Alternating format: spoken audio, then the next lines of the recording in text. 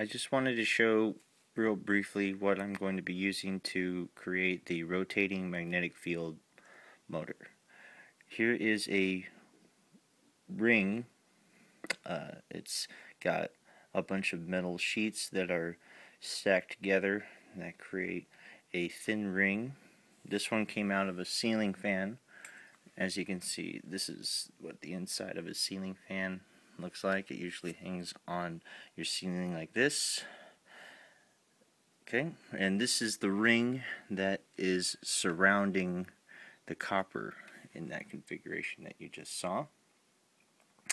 This is a DC motor. It's got a ring magnet on the inside, and you can see it's got 3 coils.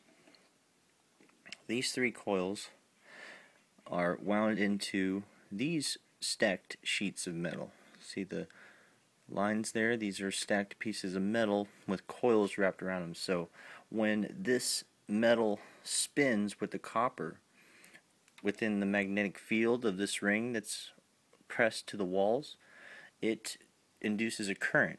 It has the effect of a rotating magnetic field in the copper, and you can then send the 2 ends of each coil to another location for a direct current.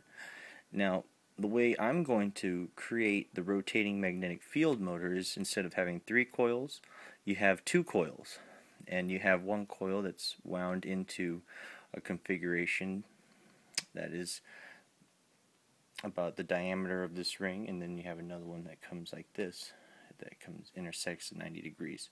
So the way this works now is that you have those 2 coils that are in the rotating magnetic field motor. You have a magnet that's on one side, that's the north, and you have another magnet that's on the other side, that's the south.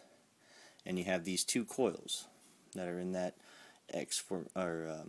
cross formation, the 90 degrees formation. And then the way it works is you have an external circuit that comes out in 4 rings, and it's the 2 rings are 1 phase current, and another 2 rings are another phase current. So you have 1 wire that comes out of one, and it comes out and it winds into 1 coil, and then you take the end and you come and wind it into another coil, and then you take the end of that wire and you run it back into the other circuit. So you have 1 circuit able to go here and then back into the motor.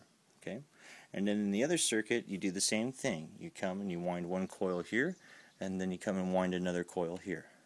So you have 2 coils in this 90 degree cross or X formation that have a north and south stationary magnet, and you have 4 external circuits that are 2 wires that make up 4 coils.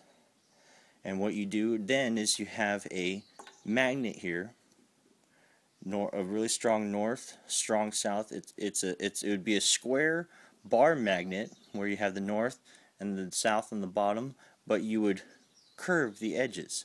So you have this bar magnet like this. You can see this, and you can see the shape that I'm talking about in Tesla's rotating magnetic field design for this.